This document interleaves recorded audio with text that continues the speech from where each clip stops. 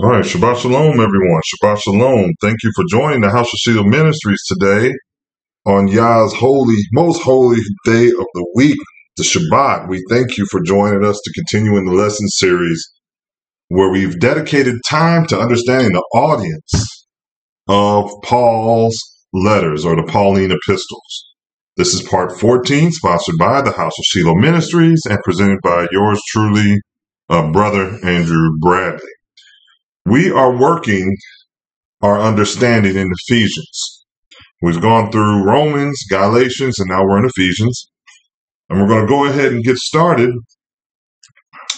with chapter 2. Well, we've already started chapter 2, but we're going to continue in chapter 2, where we build our understanding of the audience in Paul's letters. As with the previous part 13, we must understand that Paul has no authority to change the purpose of the scriptures he quotes, because what we don't learn in the church is that Paul is quoting scripture and he's quoting the Old Testament. So there's no authority in anywhere that Paul would have said, you know what, I'm going to repurpose this scripture for a group of people that was never written to. It was written to a group of people for hundreds of years, thousands of years. And all of a sudden, boom, Paul comes along and says, you know what? It's for you, Chinese. He didn't Paul doesn't have that authority. Or it's you, whoever, from Alaska, or North, or the Arctic. Mm-hmm. Paul does not have that authority. And I'm not, again, that's not talking about salvation. We're talking about the audience. All right? So let's go ahead and get started on the first one. And it's Ephesians 2, 4 through 5.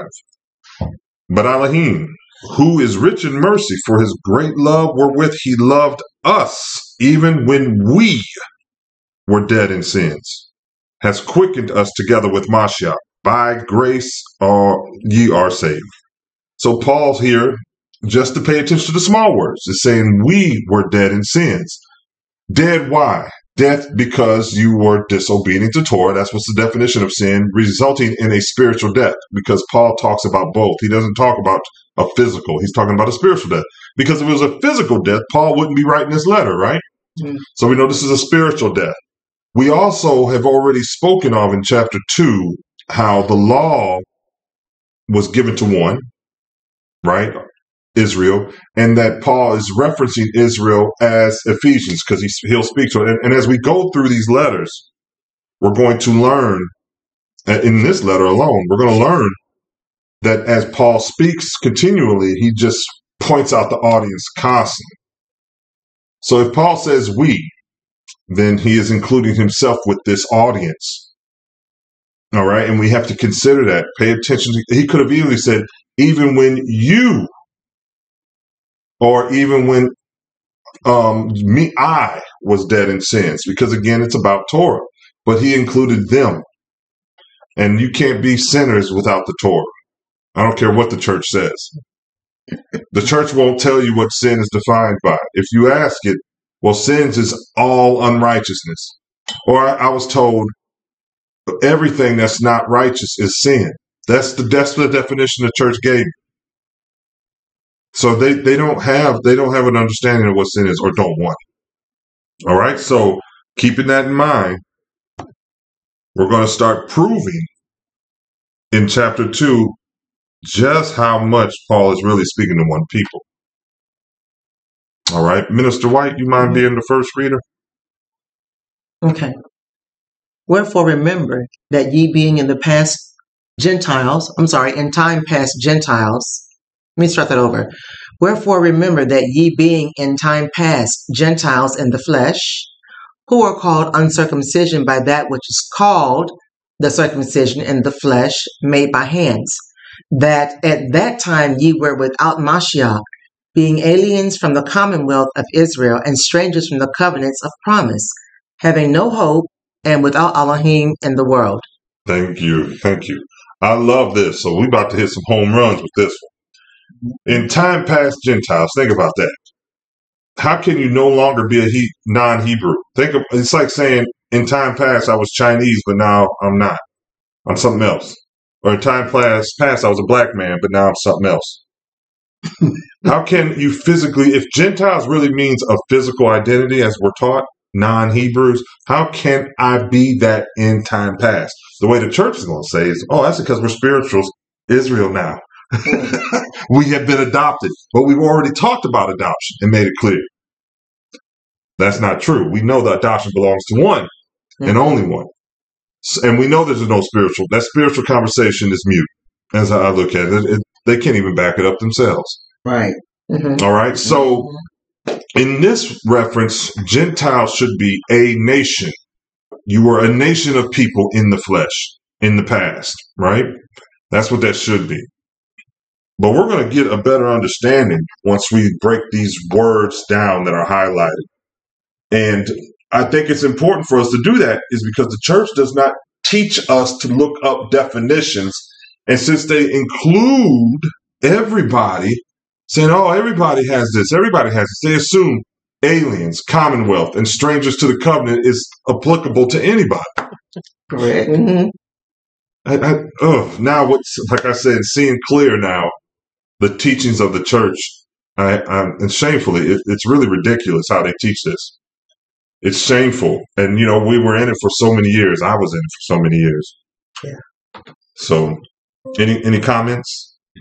No? Okay. We're going to the word of strangers. You're going to look that down next screen. Yeah, we're gonna dig into that. Okay. Mm-hmm. All right. So let's look at alien. We need to understand this because you're not going to get it just by reading the English. And it's apolotrio or trio. Greeks know they had a slick, fast tongue with these words. And it means to be a non-participant, to be shut out from one's fellowship and intimacy. So right now, the Ephesians, they were shut off. But from what? What were they shut off to? That's what we're going to learn on the next slide. Okay, keep that in mind. We're going to build on this. Commonwealth. Politia, like politics, or the political arena, or a people. Citizenship, the rights of a citizen. So the Ephesians were cut off from their fellowship as citizens of Israel. So it's building. It's building. All right.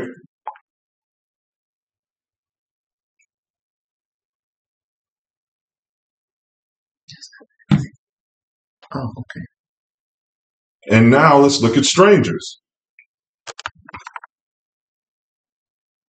Oh, sorry, we have a pop-up. Oh, that's actually on my screen. Let me get that. I'm sorry. That's your screen. Oh, I'm like, how was this my screen? Okay. Sorry, audience. I was getting ready to say something, but I thought you saw it. Yeah, I saw it, but you know how you used to seeing it pop on other people and you didn't realize it was mine. I didn't know that software would do that. It links up to my phone. I'll have to make sure that's shut down next time. So excuse the pop-up. I apologize. Yeah, so let's continue. That's a neat little software that syncs with my phone. So if I'm working on this, I can type on stuff. So okay, sorry about that, everyone.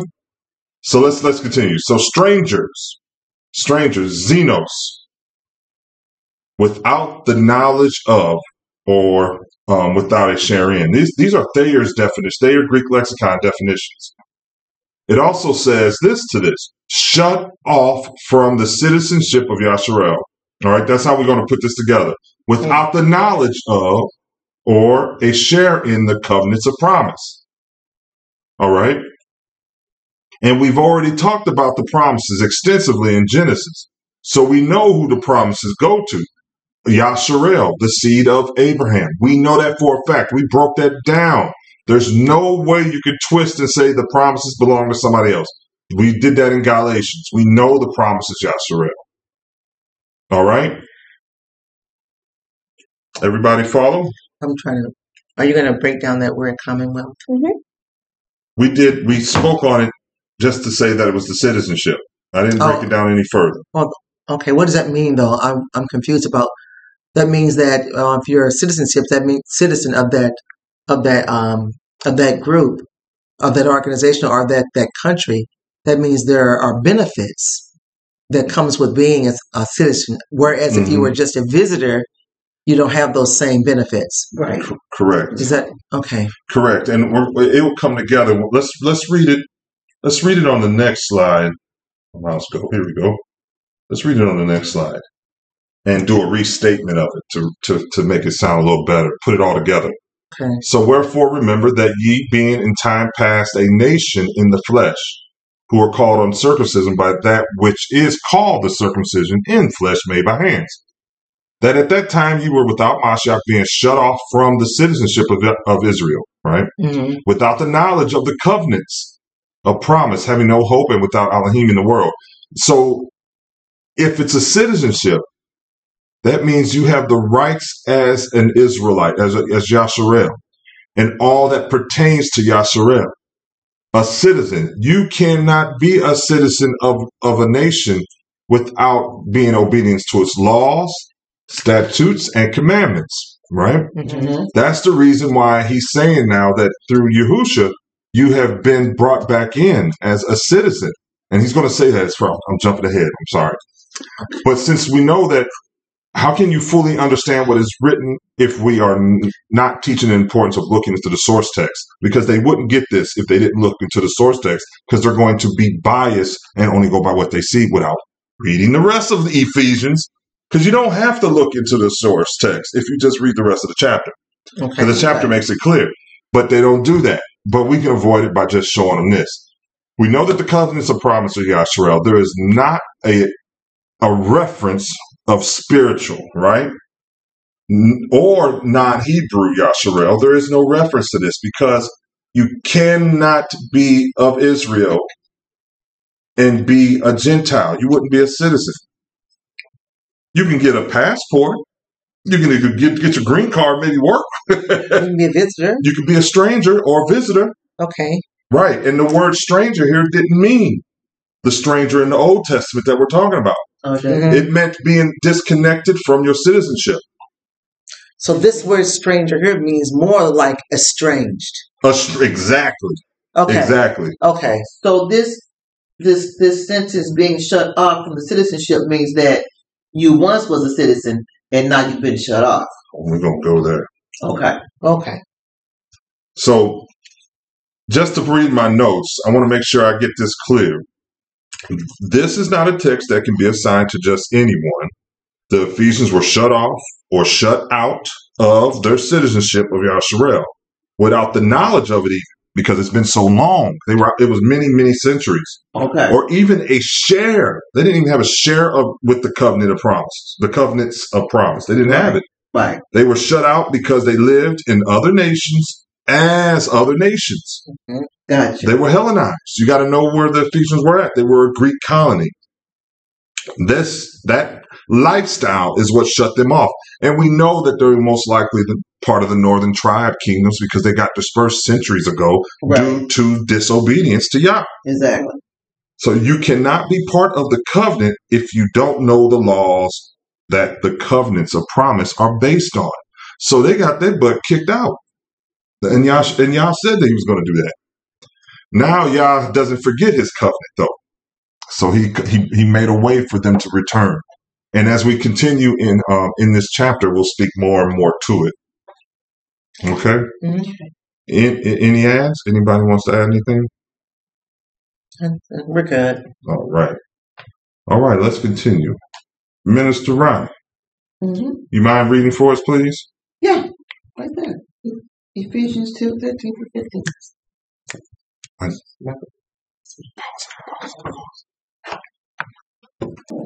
Ephesians 2:13-15. But now in Mashiach Yahusha, ye who sometimes were far off are made nigh by the blood of Mashiach.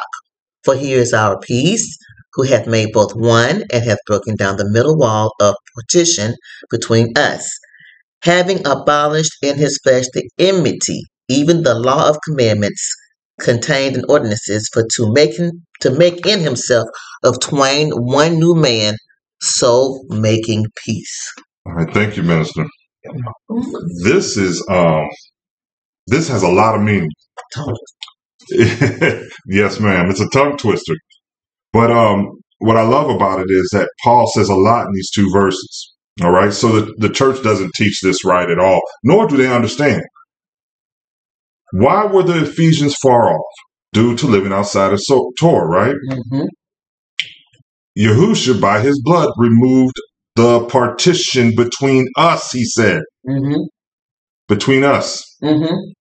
And then who is us? It has to be Hebrews and Ephesians. And we know that they were Hellenistic Hebrews. They were Hebrews living in the Greek colonies. All right. And we've established this. We're going to keep adding more so you'll know this for certain, that Ephesians were indeed the Hebrews in another nation. So we know that the prior verses prove this. So the Ephesians were separate due to the transgressions of sins. All right. So we're going to go through these words that are highlighted so we can really understand what we're talking about. What's important is Yahusha's blood brought peace. Peace. Who was had the wrath of Yah like that, where we needed peace? So all that stuff we're going to talk about in the coming slides to clarify this, to make sure people understand who this is talking to, and it's only talking to one people. Okay. All right. Okay. All right. So anybody want to add anything before we start digging into these words? Only one comment I had to make was the wall of partition that he said he had broken down between us. That's the wall of partition between Israel and Yahuwah. Yahusha is the one that broke down the wall to join us back to the Father. Is that correct? You could say that. You could say that. It's also the wall between the righteous and those who were in disobedience, because they were disconnected from them. That's true too. By practice. Okay. If they would have saw a Hebrew that was Hellenistic, they would have had nothing to do with them because of the life of sin that they had, the disobedience. Okay. When they were given the truth, that wall that was between them was broken down by Yahusha. Because remember, they fought Paul for going out there to speak. He didn't want him to speak. They wanted that wall to stay up. Yahusha made it possible for Paul to come and do this. Got it. Prior to Yahusha, the northern kingdoms were lost. Understood. Or both. Yeah. Okay. Yeah. Which both does it mean? We were. There was a wall between the Ephesians had a wall between them and Yah. Yes. And them and the rest of Israel. Like two walls, because the physical wall. Yeah. Anybody speak of the spiritual? No. We were talking about a spiritual wall. We were talking about a spiritual wall between the two tribes, the unrighteous groups. tribe and the righteous tribe. I was talking about the spiritual wall between Yahuwah and Israel. Mm-hmm. Okay. So I said that, for he is our peace, he being the Mashiach, has broken down the middle wall of partition between us being between the Father and Israel. He took it from another perspective and said he also took down the wall between the unrighteous part of Israel and the righteous part of Israel, because they were separated, because the righteous Israel had nothing to do with the unrighteous Israel because of sin. Okay. They lived separate lives. And you were probably wondering, where was I? I was listening to another conversation. So there was your conversation that was going on, and I was listening to a conversation that the Heavenly Father was giving me, which was blowing my mind. So I couldn't split my brain in half like I normally do and listen to both conversations, because this one required my full attention. So it's in Romans. In Romans chapter 8, this is what I found. In Romans chapter 8, it's in verse 7. Okay. It says, because the carnal mind is enmity, right? Against Elohim. That's right. Enmity against Elohim. It didn't say anyone else or anything else. Correct. It's against Elohim. Right. It's against our Messiah. It's against our Creator. That's right. And then it goes on to say, for it is not subject to the law of Elohim. Exactly. Neither indeed can be. That's right. That's Romans 8. Now we're looking at Ephesians here, and it says he's abolished in his flesh the enmity. That's right. And then he says, even the law of commandments, and the church sees this as Torah. The law of commandments being done away, but he is specific. I'll stay Yeah, off we'll that talk part about then. Okay. So what's abolished is what is written in Romans 8 also. it. The hostility that the normal human mind has against the word of Yah. Against Yah said, if it's against my word, then it's against me. Because my word and I are one. Right. I'm no different than my word, because if he were, he'd be a hypocrite, right? Right. So the carnal mind has an enmity against Yahuwah. But Yahusha has come so that we don't have that carnal mind, and we're no longer hostile towards the Most High. And he has no more wrath against us either. Right. Right? So those two things are required. And then it says in Romans 8, verse 7 again, that the hostile mind is not subject to the law and cannot be. So my point is, not only is it not subject to the law, but the hostile mind is not even aware that there is a law. Because according to them, there is no law. It's done away with. Right. But Yah says, no, the mind that's with me knows there is a law and is not hostile towards it. Right. But the ones that are not with me feel there is no law. Right. And then they are hostile against it. They don't want it. Which means he says, in essence, they're hostile against me. So I was trying to figure out, does this enmity that Yahusha abolished in the flesh Removes the wall. remove the hostility that we have towards Yahuwah? And Romans 8 says it does. So that's what I was doing. And that's the reason. And that makes sense. That brings the wall down. Because now the enmity that I had against my brothers that do all that stuff, I felt that was unnecessary. Life doesn't require that. I don't want to hear that nonsense. And then when I come into the truth, all that bitterness, that enmity towards my fellow brother and sister, I don't have no more. Because my eyes have been opened to the truth. And I've accepted that truth. Instead of saying it don't take all that, now we're saying it takes all that and then some. Yeah, right. That's very good, Minister White. Very also, good. if the carnal mind is against Elohim and you have Elohim in you because of what you study, what you practice, what you do, what you believe, then the enmity is also going to be against you automatically. That's reverses. Exactly. So Paul says, yeah, it is. He says, I have a war. That's right. In my members, you know. Exactly. That whenever I have desire to do good, evil is always present. Exactly. So all that starts to reverse when you have the petitioners come down. Yeah, yeah. Anybody else? Anybody online? All right. Let's go ahead and move and break down these red words for us so we could examine them.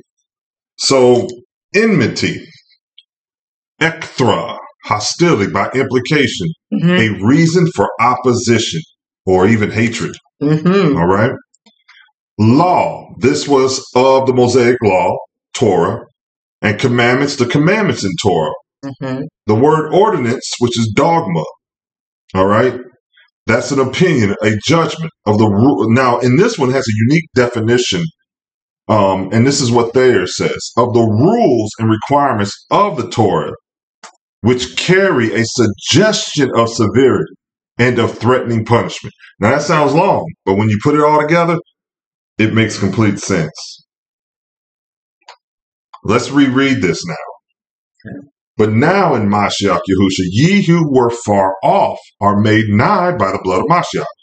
For he is our peace, who has made both one and has broken down the middle wall of partition between us, having abolished in his flesh the hatred and opposition, even the suggested severe and threatening punishment the Torah decrees. For to make in himself of twain one new man, one new people, so making peace. All right? Does that make sense now, seeing it like that? So, the Ephesians lived outside of Torah and were not partakers of the citizenship of promises of the covenant, right? Okay. So we know that they were separated due to this hatred and opposition. And not necessarily, Yah does have it towards that. He hates the sinner. But they also, like Minister White said, they had a hatred towards him. Now, Yahusha's blood removed that enmity, right? Being the atonement for sin, removing the threatening punishment that would have come according to Torah. So it's almost like saying we dodged a bullet because of Yahusha. We dodged that bullet. And those who were a separate people, twain, are no more separate, but one people by Yahusha's atonement for their transgressions. This can't be anyone else except Yashar. Because who had a threatening punishment that the Torah decreed? Was it for the world? No. There's many scriptures saying who the law was given to. And not only that, who the judgments of the law belong to. It wasn't the whole world. Mm-hmm. So, anybody have anything? Any questions? Anybody want to add anything? Is there any confusion to this? No. Okay, good. Because I was hoping this wouldn't catch you too off guard. All right. So we'll go ahead and continue. Brother, you mind reading this for us? Because again, Paul is building on this. Oh. All right.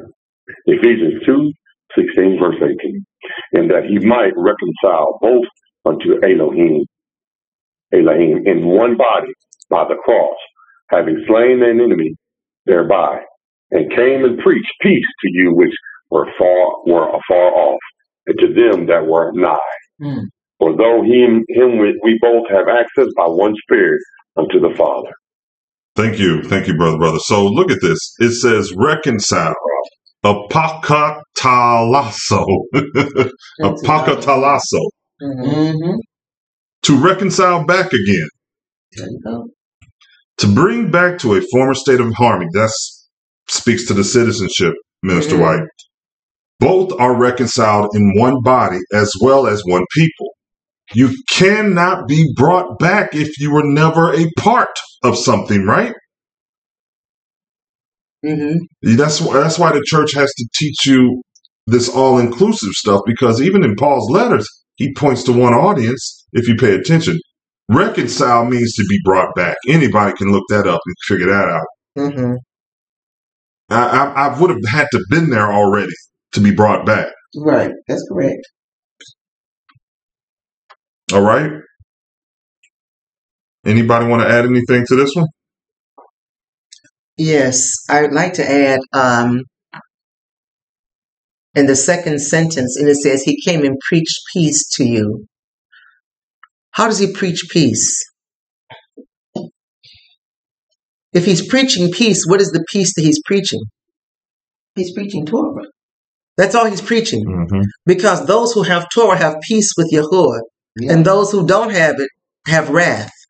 So for him to preach peace means he's preaching the gospel of peace, which is the gospel of the kingdom, which requires the Torah. Which requires Torah. Mm-hmm. So he's preaching Torah, the gospel of the kingdom, the gospel of peace. Law brings peace. Law brings peace. The it Torah sure does bring peace because it brings you in the will of Yah, the obedience of Yah. True. So you don't have to suffer wrath. You don't have to suffer the threatening punishment the Torah decrees. True. You don't have to suffer that. So bringing or restoring a former state does not include those who never had it. We have to admit that, church. You cannot be reconciled if you were never part of Israel. Mm-hmm.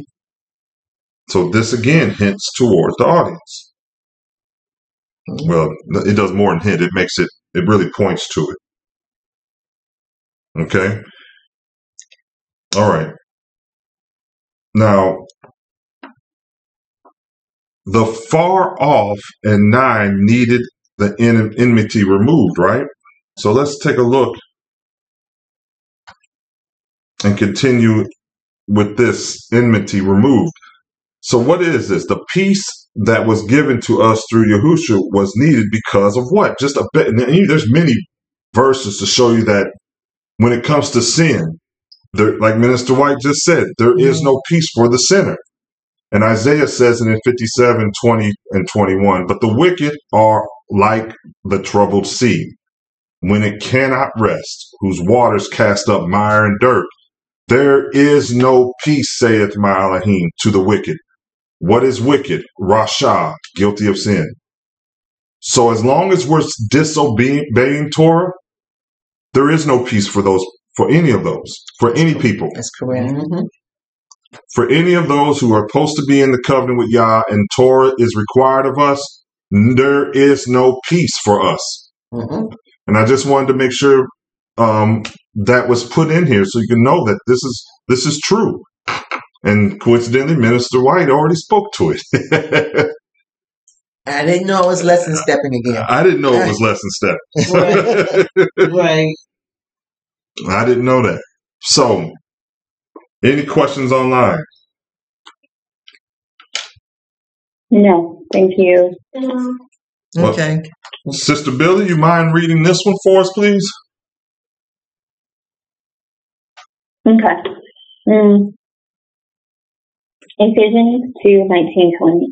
Now therefore ye are no more strangers and foreigners, but fellow citizens with the saints and of the household of Elohim, and built upon the foundation of the apostles and prophets, Yahusha HaMashiach himself being the chief cornerstone.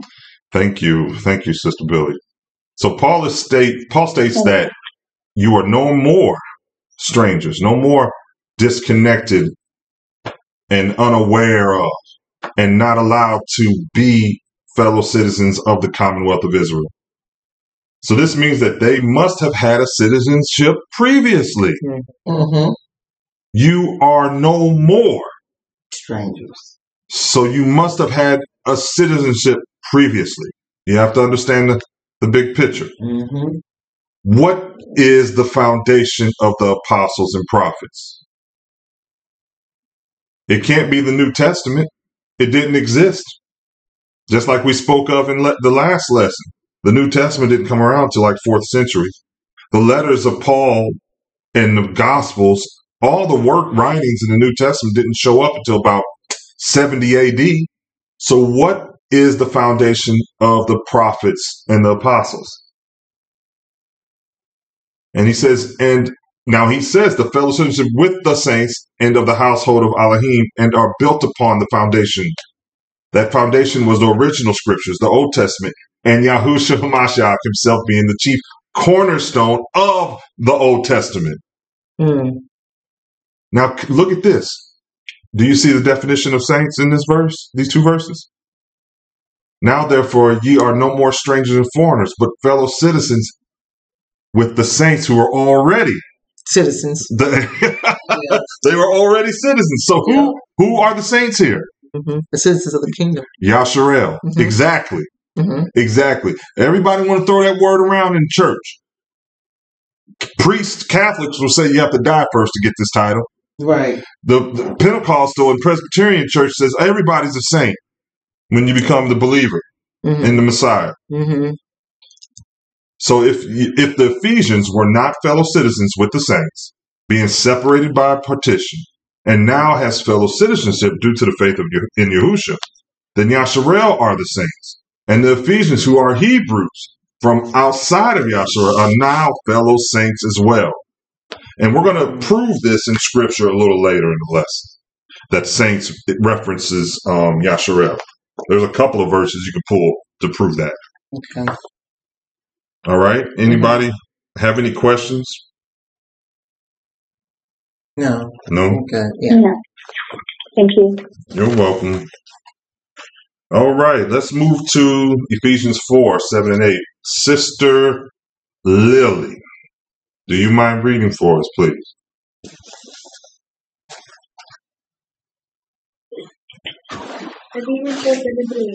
Sister Lily?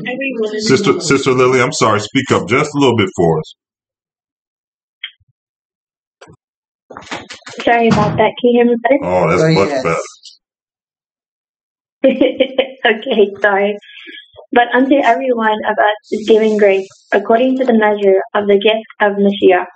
Wherefore he saith, when he ascended up on high, he led captivity captive, and gave gifts unto men. Thank you, Sister Lily. And I will thank Minister White for helping me understand this one. Because when I first read this and I kept thinking about it, I did not fully get it because the wording was so peculiar to me. But Paul is quoting David in Psalm 68:18, and the church does not care to look and see why Paul is quoting this. Psalm 68:18 says, "Thou hast ascended on high." All right. "Thou hast led captivity captive. Thou hast received gifts for men, yea, for the rebellious also, that Yahuwah might dwell among them." Before we dig into this, if Yah was talking about sinners, he wouldn't be dwelling among them like that, right? So he must be talking about his people. And since we know that David has wrote this, he's not just writing it to some random audience and Gentiles. So Paul would not use this to reference a group of people that are not Israel.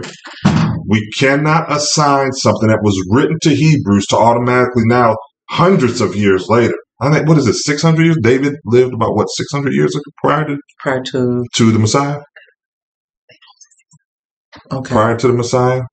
I'm not 100% sure. Me neither. I know it was hundreds of years. The point is, Paul does not have the authority to reassign the scripture to another audience, a whole different group of people. That's not what this is doing. So let's take a look at what this really meant: captivity, captive, and rebellious. Captivity is captured or exiled, and that's the word shebi. Captive is shabah, into captivity. All right. Yahusha has received gifts. Now let's think about this. So he's saying Yahusha has received gifts for them from Yahuwah to give to the captive, the exiled, the rebellious, because Israel has a history of being pretty rebellious. Don't we? We are stubborn. So that Yah can dwell among his people. Does that make sense? Yes. Yes. Okay, so let's take a look on the next slide and put it all together and then prove how Paul was supporting his own statement in the previous letter that he wrote. Let's restate it. "Thou hast ascended on high. Thou hast led the exiled into captivity. Thou hast received gifts from Yah for them. Yea, the rebellious also, that Yah Elohim might dwell among them." Now we know he's talking about Yahusha because this is what Paul was talking about. He was talking about the Messiah removing the partition, right? So we got to keep in context to the Ephesian letter to know that this is referencing Yahusha. Now, Yahusha gathered the exiled Hebrews, making them captives of righteousness. So that's what the captivity means. He took the exiled, those who were rebellious, those who have been sinners, those who have been separated. This is why Paul is saying this verse to the Ephesians. They were exiled. Remember, the northern kingdoms got exiled many centuries ago and have not been able to reconnect with Israel or Yahuwah because of the lack of their obedience. This is the reason why Paul is using this verse, because it speaks explicitly to the exile. Now this time, though, Yahusha is going to take the exile and bring them into captivity, but a different form of captivity. And Paul speaks to it in Romans 6:18-20, where he says, "Being then made free from sin, ye became the servants of righteousness." He says, "I speak after the manner of men because of the infirmity of your flesh. For as ye have yielded your members servants to uncleanness and to iniquity unto iniquity, which is lawlessness to lawlessness, even so now yield your members servants of righteousness unto holiness. For when ye were the servants of sin, ye were free from righteousness." See how he does, I love it, how Paul does a contradiction. You're going to either be a slave to sin or a slave to righteousness. When you're a slave to sin, you're free from righteousness. But if you're a slave to righteousness, you're free from sin. And reason why you're a slave to righteousness, because it is a lifelong dedication. There's works in righteousness as well. The word servant is doulos or dolos, a slave, involuntary or voluntary. All right. So now you see what Yahusha was doing. He was bringing them into righteous captivity. All right. Does that make sense to everybody? And are there any questions? We need to do a little more in this just to get the full picture. All right. Let's move to the next one. Now, these gifts that Yahusha is giving, it's for those prodigal sons. Remember, the exile, the ones who chose to sin, like the prodigal son was like, listen, give me what's mine and let me go. I'm going to go do my thing in the world. That's what these exile did. Ephesians did. And when the prodigal son came back, what did the father do? He gave gifts. He was happy. So Luke 15:11 through 15. And he said, a certain man had two sons. And the younger of them said to his father, Father, give me the portion of goods that falleth to me. And divided it unto them, and unto them his living.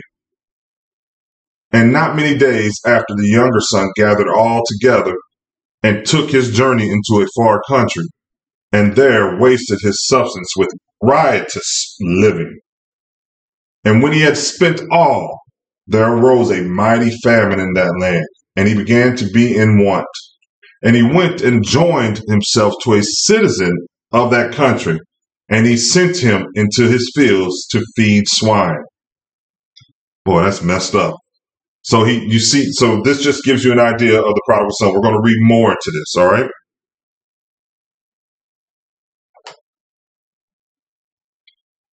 And we continue with the prodigal son. And he would fain have filled his belly with the husk that the swine did eat, and no man gave unto him. And when he came to himself, he said, how many hired servants of my father's have bread enough to spare, and I perish with hunger. I will arise and go to my father, and will say unto him, Father, I have sinned against heaven and before thee, and I am no more worthy to be called thy son. Make me as one of thy hired servants. So are you seeing how this correlates with the Ephesians, the Galatians, the Colossians, the Corinthians, the Thessalonians? These were the prodigal sons. These were the exiles. These were the ones that chose to sin before they got scattered, chose to break Torah, thinking they knew what they wanted. Now, when Yahusha shows them the truth, they realize who they are.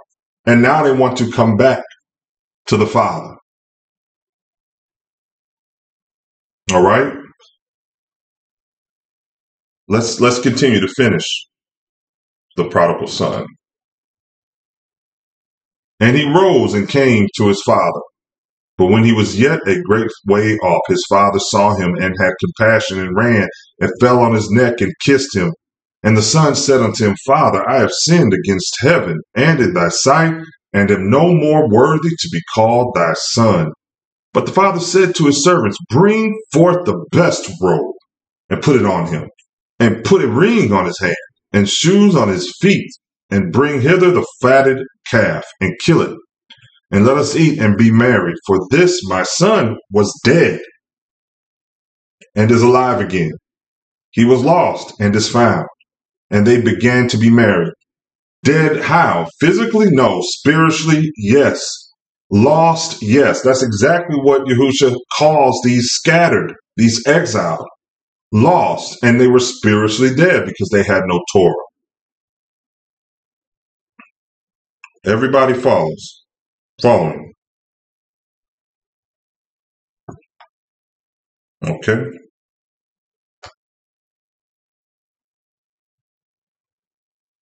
Now, we realize that those gifts were given to those who are the prodigal son, to those who have turned back. Now, these are gifts of celebration because now these are children that have been exiled and separated because of their own choices and have returned to Yah through the gift that the Son, Yahusha, has provided. Now, just to show you who's rebellious according to Scripture, just to build on our understanding so far, there was only one group of people that can be rebellious because you have to have something to rebel against. Brother Dawid, Brother David, can you read these 3 verses for me, please? Nice and loud.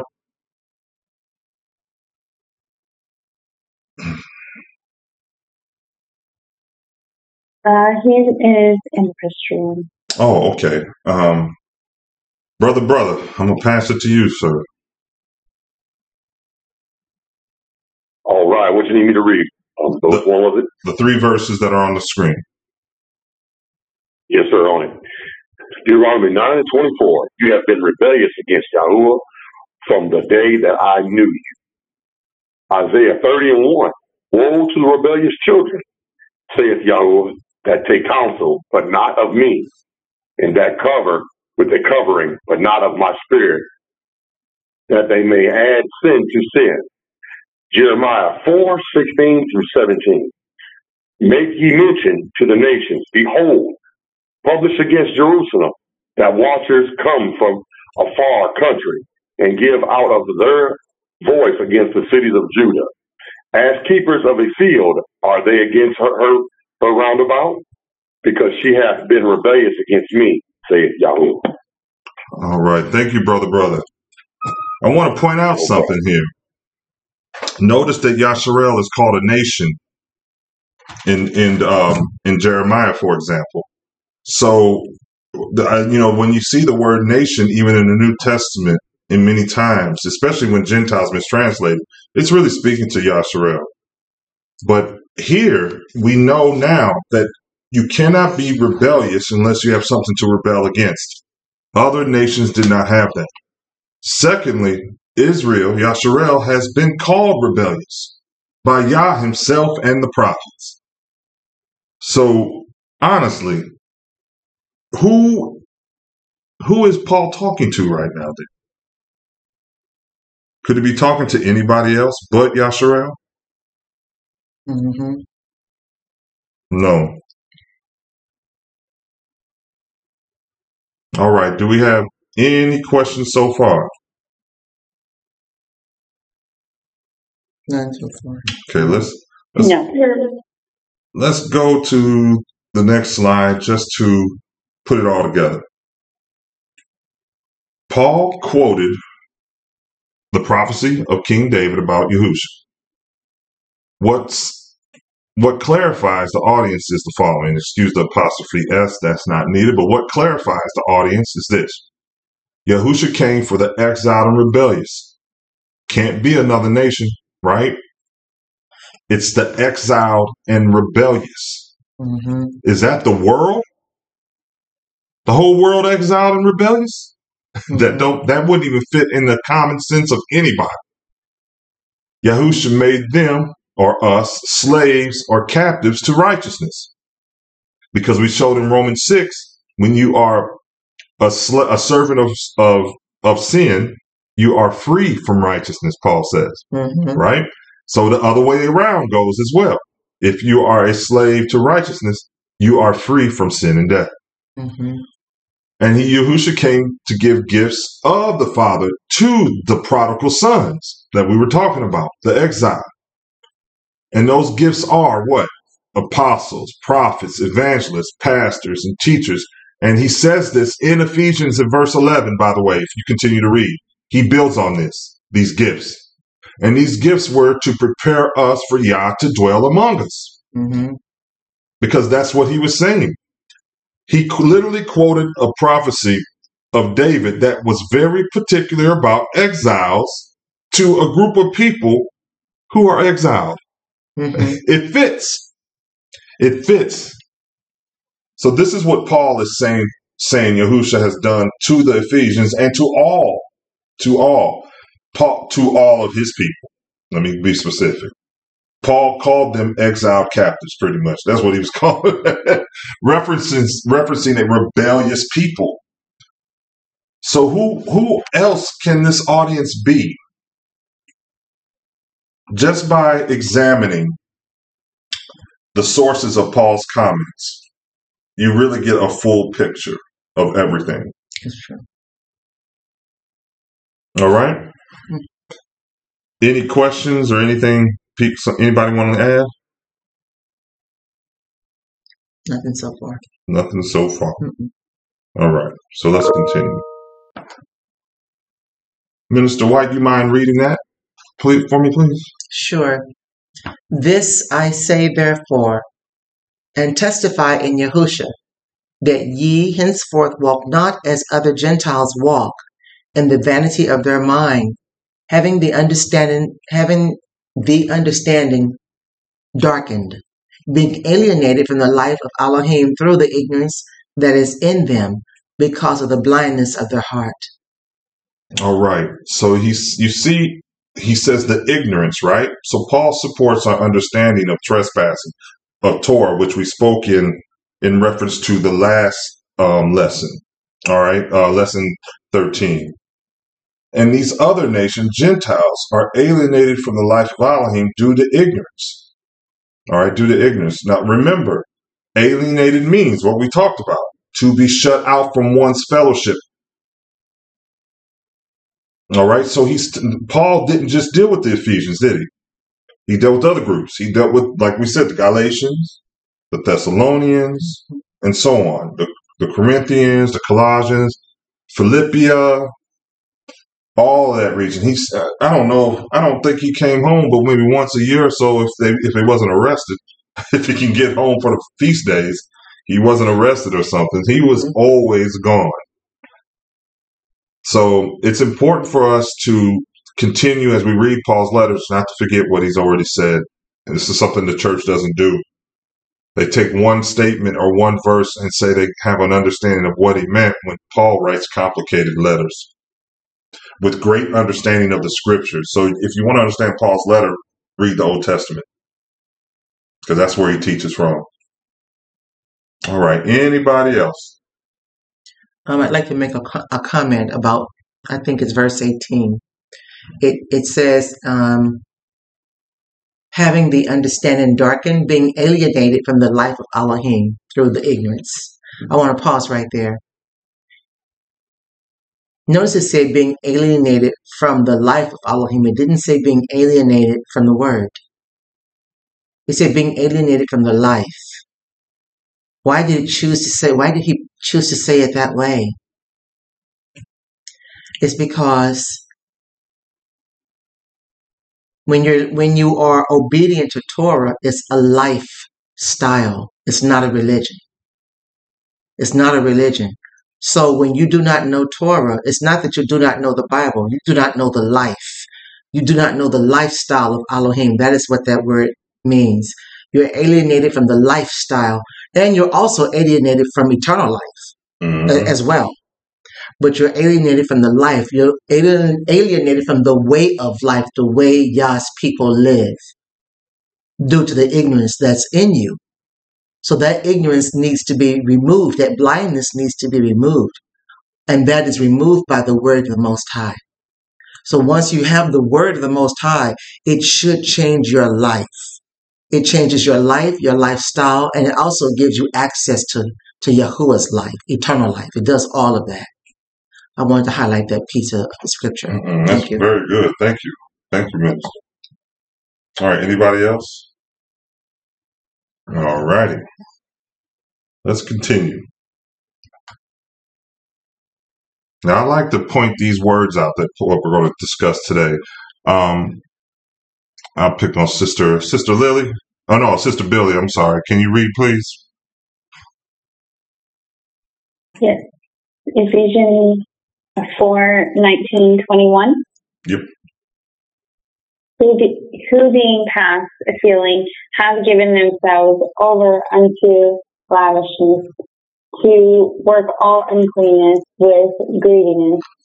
But ye have not so learned Mashiach.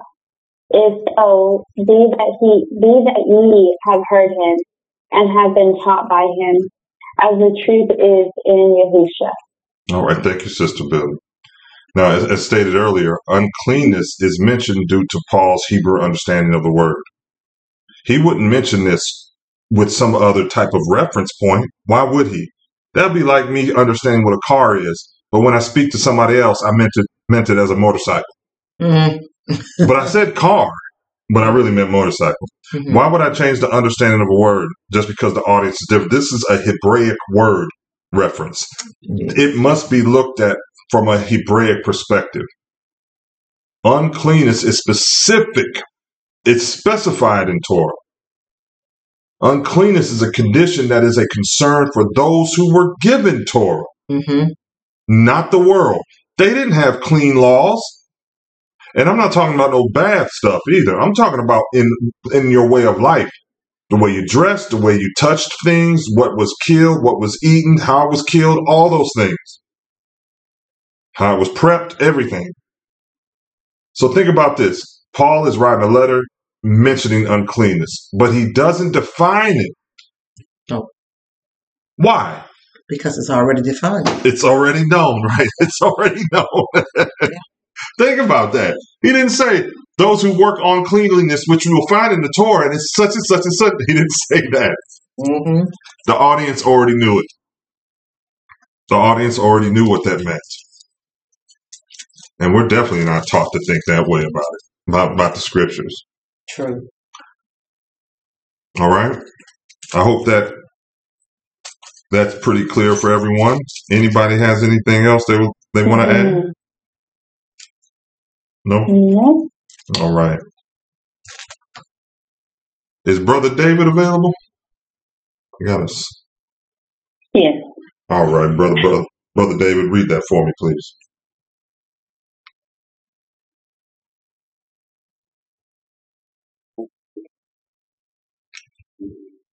Hold on, Brother David, you'll have to speak up. We can't hear you. Wherefore, putting away lying, speak every man truth with his neighbor, for we are members one of another. Okay, thank you, brother. Now, neighbor is an important concept to learn when it comes to scripture because it is a Hebraic perspective. That's who Paul is thinking of when he writes this. Paul did not have a Christian. They will tell you in a minute. This was Christianity. Go look up your Christian history and tell me when it was created. Your own history books will tell you that it wasn't created at this time. What the Christian church tries to do is claim the early body of believers as their own and say, see, because they teach Mashiach, they must be Christians by default. No, Christians stole Mashiach and claimed him for themselves. And thus the early church or the early believers was, is that yours or mine? Mine. Let me get the mouse out the way. I hit your mouse by accident. Okay. Where did it go? Here it is. Okay. Sorry about that. But the early church, the early body of believers didn't practice religion. Just like Minister White said, it was a way of life. But when the religion was created by the early Catholic Church, the Romans, they took possession of what was written of Mashiach and claimed it as their own. The first several hundred years, at almost 300 years, were no religion. There was no religion that existed that influenced them. As in Christianity, they had religious issues. The worshippers of Serapis was one of the biggest ones at the time. But when it came to the scriptures, it was theirs. It got stolen, especially after the fall of Jerusalem in around 70 AD, and Israel was scattered completely gone. They could not control how the scriptures were used anymore, and Rome took full advantage of it. So what would be a neighbor according to the original scriptures is what we need to learn, and we will clarify that once we get to the first letter of Timothy. All right, we won't go into it right now. I just wanted to speak to how Paul is talking of something, and we cannot forget who he is. If I read a book written by a child, can I expect her to have the understanding as an adult? No, I need to make sure I'm reading a child's book. Right. So I'm not going to get everything I think I'm going to get out of it.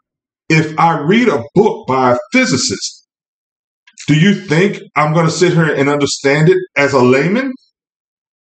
I have to understand this is a physicist, so I need to understand how he thinks and where he's referencing to even understand what he's writing. That means I got to go look at stuff he knows. I just can't get it by reading his stuff. Go read a published paper by some type of researcher and see how lost you are. Especially in heavy sciences, you'll be lost. If you don't know the material before you read it, you won't understand.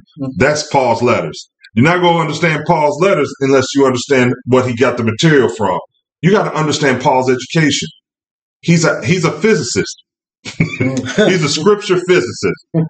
He's so advanced in this stuff that you just can't read his stuff without knowing his education and understanding at least some of it. But the church doesn't teach that. They think you can read his book, his letters, and just read it from a New Age perspective, a New Testament perspective only. And none of it came from that. All right? All right. Any ads with this one? No? No. Okay. Thank you. All right. I think this next one will be. Next two, I said, will be. Did we go over who a neighbor is? No, we're going to do that in Timothy. Okay. The letter of Timothy. So I'm gonna hold off on that. Okay. We'll build on that in Timothy. But I just wanted to bring it up that Paul is speaking of it even in Ephesians. But if he speaks the word to Timothy, does it change the difference? The definition? Why would it? No. If I talked to somebody and said the word neighbor, just because I'm speaking to a different person, it changes the definition of neighbor? No, it doesn't. We can't say that. So if he says it to Timothy a certain way, he said it to the Ephesians the same way. I agree. All right. So, let's see. Sister Lily, you mind reading this one for us, please? Nice and loud. Ephesians 5:5-6. For this ye know that no whoremonger, nor unclean person, nor covetous man, who is an idolater, hath any inheritance in the kingdom of Mashiach and of Elohim. Let no man deceive you with vain words, for because of these things cometh the wrath of Elohim upon the children of disobedience. Thank you. Thank you. Now he speaks of unclean once again, but then he says children of disobedience. So we know that you can't disobey unless you've been given something to obey. And we know that the Bible speaks of what is being obeyed and disobeyed all throughout it, and that's Torah. And we know who was given Torah. We know that. Paul speaks again of uncleanness, right? Now the inheritance is in the kingdom of Mashiach, which we discussed earlier. Now, if the inheritance is in the kingdom of Mashiach, and Mashiach came for Yashar, which we spoke of in Romans 9:4, then who has rights to the inheritance? Think about that. He just said to the Ephesians, who quote unquote supposed to be non-Israel, that any inheritance in the kingdom of Mashiach, right? They don't have the inheritance in the kingdom of Mashiach. And since we know that we talked about this inheritance, and Romans 9:4 says it, then who really has the inheritance? Who has that right? So Ephesians cannot be some random people that aren't Hebrews. It goes against common sense. It's right there in our faces. The church will use the adoption scriptures, but we went over that. That adoption was specific, and he says it in 9:4 also. That whole series of verses in chapter 9. Yashar has the adoption, the inheritance, the promises, the giving of the law, and so on. The same Paul that's speaking to Ephesians. So why didn't he say in there it was given to everybody else too? He didn't say that there. All right. Anybody want to talk to this? Any additions? No, that's good. Okay. Yeah. So let's take a look at disobedience. It is apithia, and it's obstinate opposition to the divine will. That's pretty strong opposition. And what is the divine will? David says it in Psalms 40 and 8. I delight to do thy will, O my Elohim. Yea, thy Torah is in my heart. So the will of Yah is his Torah. Can you imagine saying that Yah's will is no longer needed? Can you imagine that you have an obstinate opposition to his will? And you can say that to the straight. And I didn't make this stuff up. This is scripture. But we're going to look at, just to impact it a little more, let's look at will. And just to add to it, I love this definition. The word will in the Hebrew, according to Psalms, is ratzon. It's will or desire. But in the Paleo, it's resh, sadiq, wa, nun. Resh is the intellect, a man who chooses to learn, because we're talking about the positive version of this resh, a person who chooses. Sadi is the man lying on his side, a righteous man, synonymous with Sadiq, which was righteous. You know, I can imagine a man laying on his side at the feet of Mashiach to learn, right? Wa is the tent peg, which is the connection to Yah, to the hearer. Yah to the hearer. And Nun is the seed, the Torah, which sprouts new life in us. So a man who chooses to learn is connected to Torah. The righteous man lays on his side at the feet of his teacher. It's the righteous man Yah hears. So the will of Yah is for you to be connected to Torah. Just like Psalm says. Just like the Psalm says. Isn't that something? So most of us don't look at it that way. But even the ancient Hebrew agrees with it. Okay? Everybody follow? Any questions or additions to this?